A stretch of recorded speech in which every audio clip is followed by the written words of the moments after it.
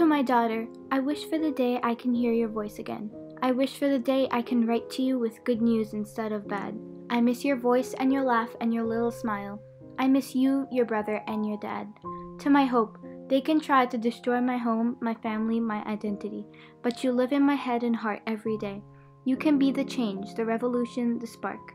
Inshallah, the Uyghurs will be free one day. To my child, I hope you never walk outside your room and see barbed wire. I hope you never sleep in a crowded cell instead of a warm bed. I hope you never have to witness physical or emotional trauma. I hope you change the world for better instead. To my Amana, hold on tight to your Islam, for that is what you'll always have, despite the propaganda, hatred, and police.